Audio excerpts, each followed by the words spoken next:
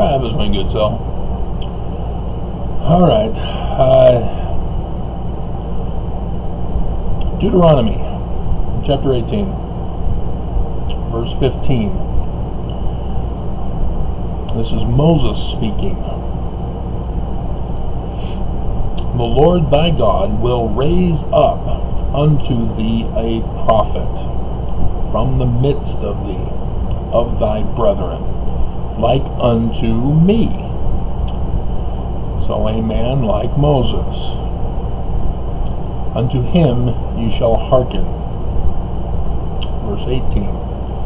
I will raise them up a prophet from among their brethren, like unto thee, and I will put my words in his mouth. And he shall speak unto them all that I shall command him. That's the Lord, as he's quoting. And this, for the Jews, as this is their scripture, their authoritative scripture, it is the primary source document of Judaism. All Jews look to the Torah first for answers. And if they can't find it in the Torah, that's when they branch off to the Midrash, the Mishnah, Talmud, Babylonian over Jerusalem Talmuds, but rabbis, etc. There's a chain of authority by which to go down. If any of the previous ones do not have the answers for you. One of the questions is, who will be this man like Moses? And as the learning of the Jews goes, he will be patterned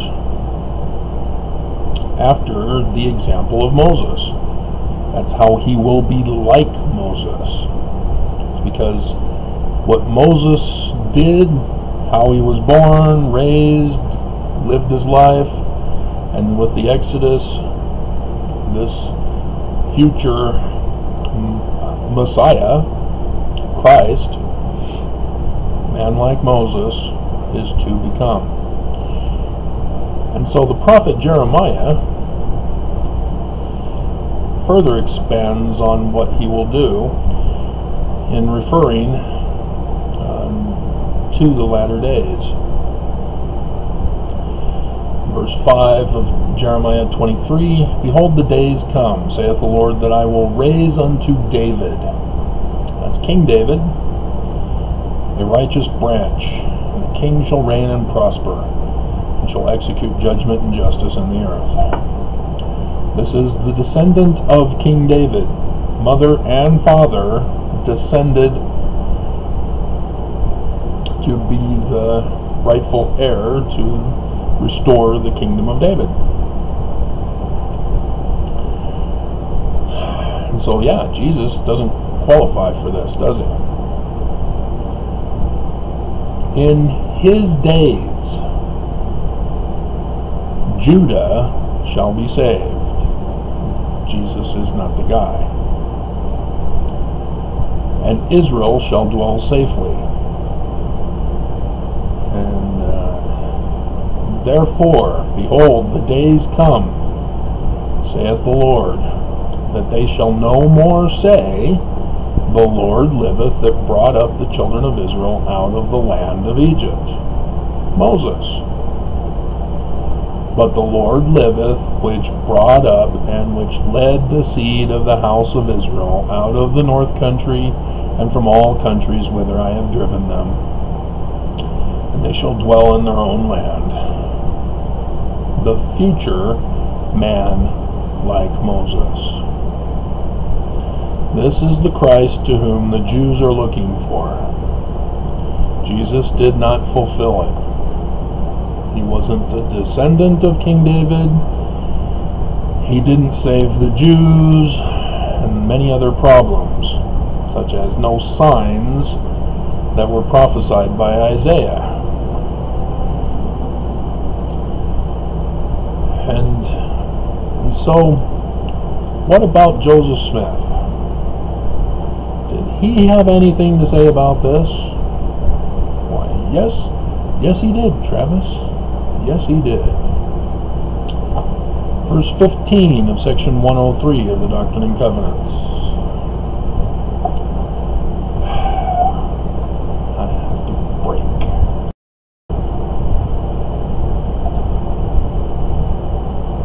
Okay, where was I? Section 103, verses 15 and 16, 17, 18. Behold, I say unto you, the redemption of Zion. Latter days, this is Joseph Smith talking, must needs come by power. Therefore, I will raise up unto my people a man who shall lead them, my people, like as Moses led the children of Israel. For ye are the children of Israel, and of the seed of Abraham, and ye must needs be led out of bondage by power, and with a stretched out arm. And as your fathers were led at first, even so shall the redemption of Zion be. Joseph clearly taught that our Jesus is a Mormon, born and raised, just like the Jews believed, except that Joseph said he was going to be through the Mormons. And I know that's shocking. There's probably some of you who have already abandoned me long ago when I first brought this out. It's all fun and games when you're trashing the church, Travis, but stay away from the Constantine created God.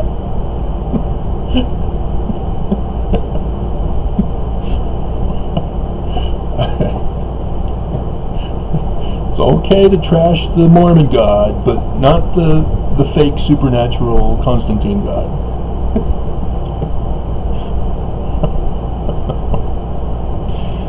Now, so the Book of Mormon.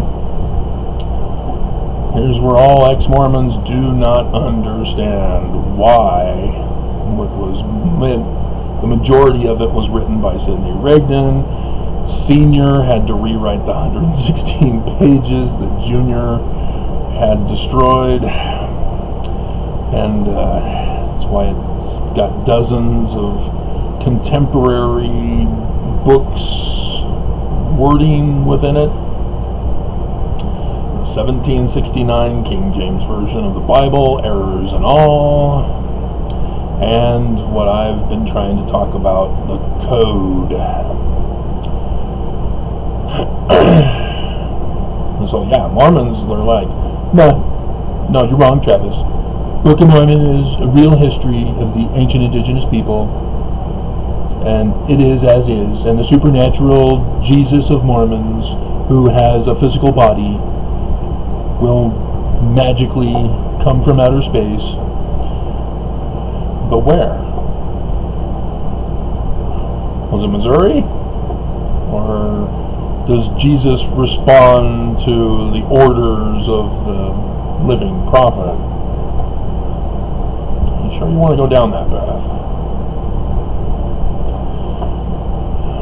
1 Nephi chapter 1 verse 2. Yea, I make a record in the language of my father, which consists of the learning of the Jews.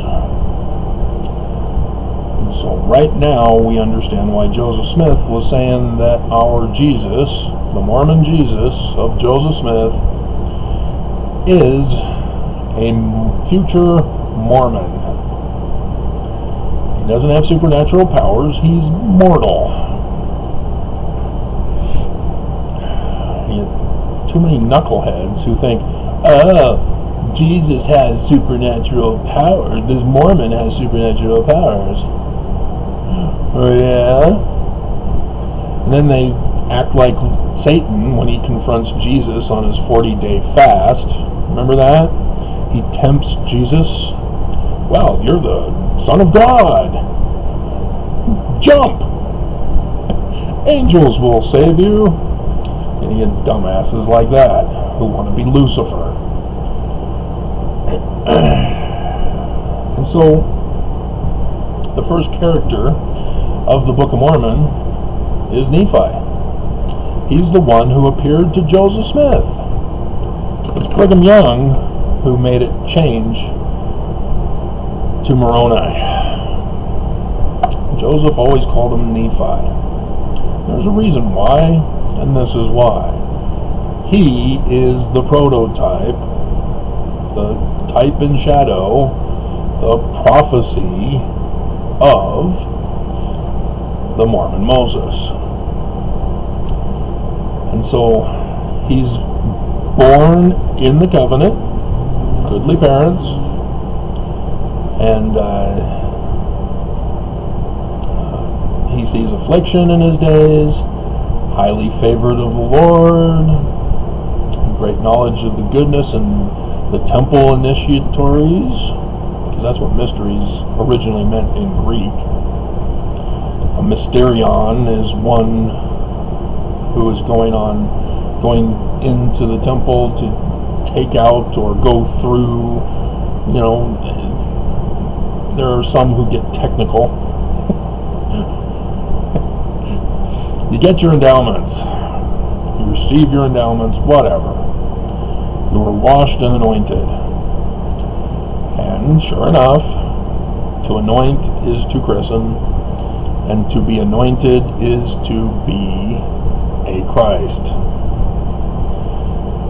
And yes, that's what a king is. A king is a Christ. So it's not so complicated after all, is it? Constantine decided to ban all previous kings, except for him, to be Christs, as he created the one and only, who's supernatural, but who can be physical if he wants to be, but he's not really physical. He's got this supernatural substance that's not really a substance, because substance is physical. And we'll make sure to make that error in translation to English in the King James Version of Hebrews 11:1.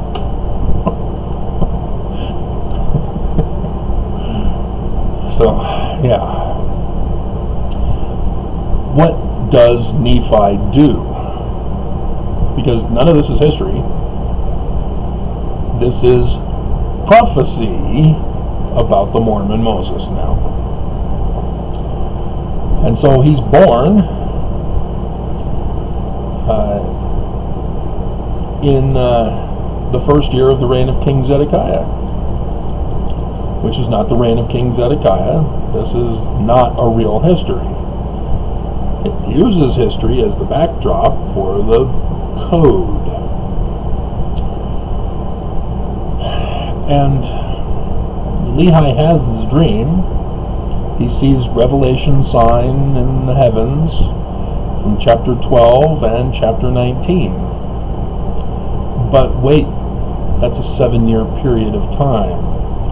So he can't be born in 2017 and then be king in 2024?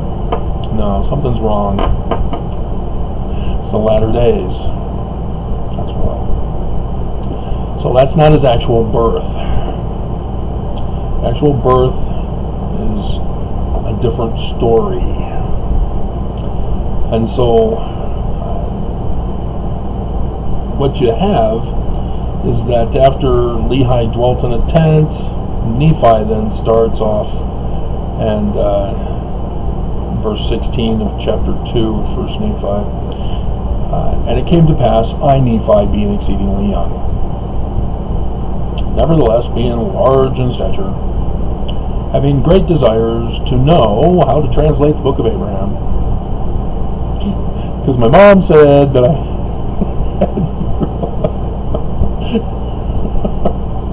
Mom was a disbeliever. She says, my dad was a spiritual man, or not a spiritual man, what was a visionary man. And so Sam, which is Shem, which is the name, is his brother who believes him. Which is interesting, because that's the name of son Ammon, son at noonday, that even Lehi sees. And you see that Nephi is of low stature. Laman is the birthright blessing son who is to receive the leadership of the family tribe. And this, again, is prophecy. He is born and raised Mormon, but he's not a prophet. Because that's how the church is led, by prophets. And there's even a ranking that the oldest prophet, oldest ranked prophet, who's the president of the Quorum of the 12, becomes the successor. And so Laman, he's the successor. He's the president of the Quorum of the 12. It's his right to rule when President Monson dies. You can fill in any of them if you want, but we're talking about the latter days. Monson was dying in the first year of the reign of King Zedekiah. And then the next year, Lehi dies. Nelson takes over. Tries to have Nephi assassinated.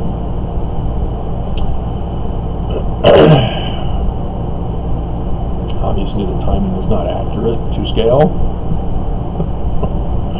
That's what stories are for, is to be symbols. And so that's what you're looking for. The false Christ and false prophet. They're prophesied. Are you looking for them? Do you have the right religion? Are you using the Book of Mormon as your iron rod to get to the tree of life? Or are you wandering in the midst of apologetic darkness, mist of darkness, to the great and spacious Salt Lake Temple with the inverted pentagram of the great and abominable church? It's all right here in the Book of Mormon for you. And Nephi talks about from his dream, speaking with an angel who says, hey, yeah, this guy named John, he's going to write all about this. Refer to his book.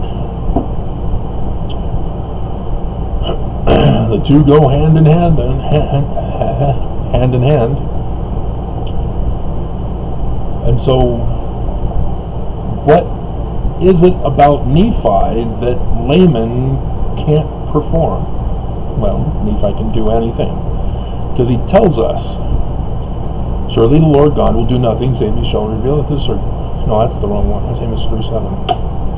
I will go and do what the Lord commands, for I know that he giveth no commandment unto the children of men, save he shall prepare a way for them. Let's see. Yeah, here it is. Chapter 3, verse 7. I will go and do the things which the Lord hath commanded, for I know that the Lord giveth no commandments unto the children of men, save he shall prepare a way for them, that they may accomplish the thing which he commandeth them. And so, if you remember the Gospels story, Jesus is always telling people, I'm only doing that which my Father has commanded me. Nephi is the Jesus character, the man like Moses, the Mormon. He's the one who's actually obedient to the Spirit. Whereas Laman, nope, didn't even bother. It was his right to rule, and he went with his own judgments. his judgments were Luciferian.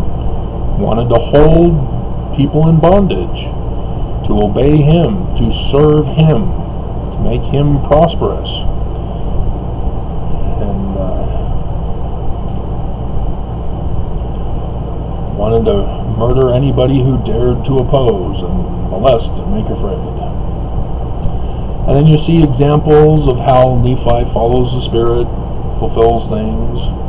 You see how the plates of brass are obtained, and the Book of Mormon says that the fulfillment of Ezekiel 37 will be performed in the latter days, as well as the brass plates, which is exactly described as Ezekiel 37 describes it. And so you get an idea that he's a translator, knows Egyptian, knows Hebrew, because the two languages in the Book of Mormon, Hebrew and Egyptian. And so these are the things you look for when you're studying and searching for the latter-day Messiah. And the question is, why aren't you? You know? And because you didn't even know to know. And so this is just a sampling for you.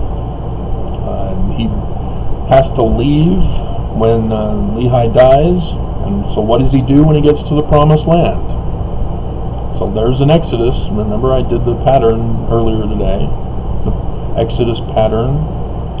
And I've done other videos talking about the Mormon Moses. But he builds the temple of Solomon. Now, yes, Joseph Smith Sr. and Hiram were in the York Rites Masonry with the Knights Templar, and that does play a part. But this is prophecy for the latter-day Mormon, like Moses, for the Exodus, that there will be a temple built. So it's not the Salt Lake Temple.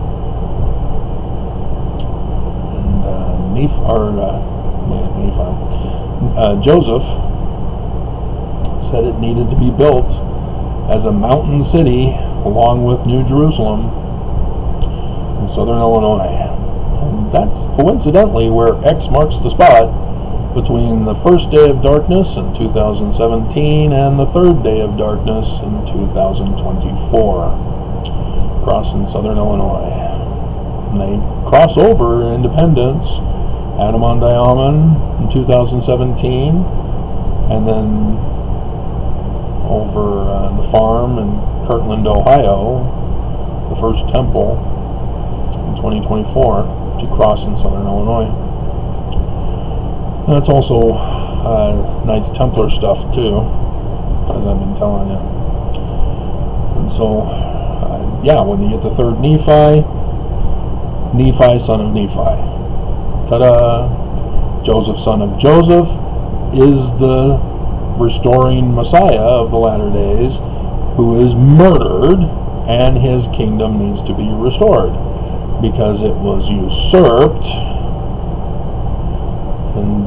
by the great and abominable church, and Mr. Great and Abominable himself. So there you have it.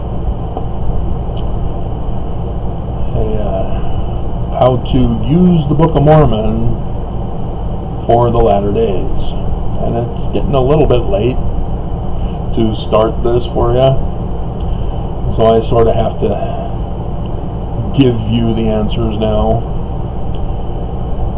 as you are now in a position where Alma, chapter 32, before he starts talking about how faith works to get to knowledge, seed to get to fruit, he says that it's better that you would have believed in the beginning rather than being compelled to believe. because once you are given the answers, you're at a higher level of responsibility. That if you reject it, you're in worse fate than if you just didn't believe from the beginning. So yeah, sorry guys, you are now under that bondage. You are now forced to know. You are compelled. The power of the Book of Mormon compels ye.